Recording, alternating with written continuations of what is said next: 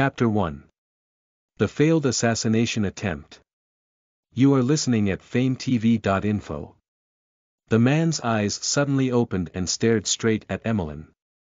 The girl instantly froze in place with the knife in her hand swinging in the air. Her eyes went round so big, this is bad. Those golden irises glanced at the knife Emmeline was holding tightly and halted in midair. You want to kill me? His voice sounded sleepy, making Emmeline swallow hard. Suddenly, the girl's brain refused to function. She was caught in the act, busted, damn it. Even though she had made sure that this scummy prince slept soundly by giving triple the dose of sleeping potion in his drink, the devil still woke up in time to dodge her attack. Why am I so unlucky? She cursed inwardly, I'm done for. In her heart, Emmeline asked forgiveness from her late parents because she had failed to avenge their deaths. She had infiltrated the enemy's palace and disguised herself as a male servant to serve this bastard prince every day. She prepared his horse, his clothes, his bath water, and even his sleeping potion for him. Tonight, Emmeline purposely tripled the dose to make her plan work. But she didn't know what happened. Just before she swung the knife, this bastard woke up. The handsome man sat in bed and leaned on the headboard. His eyes, which were sleepy before, were now super alert. Who ordered you to kill me? Asked the prince with narrowed eyes. Is it my cousin, Harland? Emmeline refused to answer. If you confess and tell me who ordered you to disguise yourself into my castle and act as my personal servant, I won't give you a gruesome death. It will be fast and clean, said the man in a firm voice. Is it the finance minister, Stefano? Or is it Duke Aelholt? Come on, continue, tell me who else hates you enough to want to kill you. Emmeline muttered inwardly, later when I manage to escape from here, I will go to them and ask them to work together to destroy you. Ugh! But I don't think I'll be able to escape from here. Emmeline cried silently. She knew very well how cruel was the man before her. He would not hesitate to punish anyone who dared to defy him by beheading them or cutting them into four, then displaying the heads of his enemies on the city walls. Emmeline's hands grew weak, imagining the terrible fate that awaited her. The knife slipped out of her grasp and fell to the floor with a clanking sound. You refuse to answer, the man yawned again. Then tomorrow you will be beheaded in the square. Ayaha. Die you. Die. Die.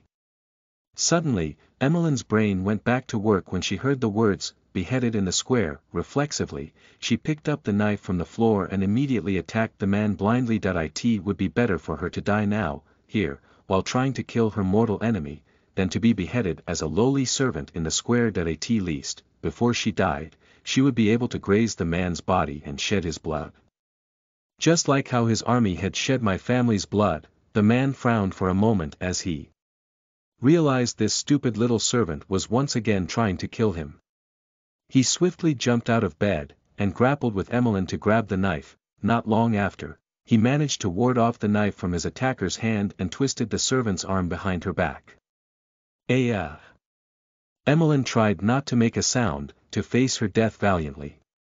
However, her stupid mouth had screamed, unable to take the pain from her twisted arm. You little servant, it will take years of training before you can kill me, the man grumbled. He turned Emmeline's body and let go of his twist from her arm and got ready to grab the girl's neck. Somehow, his hand stopped in midair, and he didn't touch her neck. He stepped back a little to see her better. His golden irises narrowed, then widened, and then narrowed again.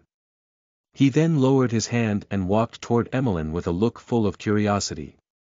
He was like a cat seeing a new toy and was wondering what that thing was. Emmeline was stunned. She did not understand what this enemy of hers was doing. What are you doing? Asked the girl finally. The atmosphere suddenly became awkward. The man studied her carefully. He looked at every corner of her face, then down to her neck, and then to her hair that fell down her shoulders. What's wrong with my neck? Thought Emmeline. Confused, she quickly grabbed the hem of her clothes and covered her neck. She looked disheveled as a result of them fighting over the knife earlier. Did this guy have a fetish that involved other men's necks? You're a girl. Suddenly, the man let out a question that sounded more like a statement. Shit, Emmeline just realized that she did not have Adam's apple like other men. Her cover was exposed. Stupid neck. Everyone knew how much the crown prince of the Draic kingdom hated women. That's why he was always surrounded by male servants and staff only. Emmeline disguised herself as a male servant for that reason. If the prince didn't hate women, Emmeline would have disguised herself as a seductress to approach the prince and kill him. Now, her cover was exposed. Beheading in the square awaited her. From the author, welcome to my new book. I hope you'll enjoy Emmeline's journey as she tried to avenge her family's deaths and got entangled with the enemy who only wanted her to give him 3 heirs. Listen to the full novel at famvetv.info, direct link in the description.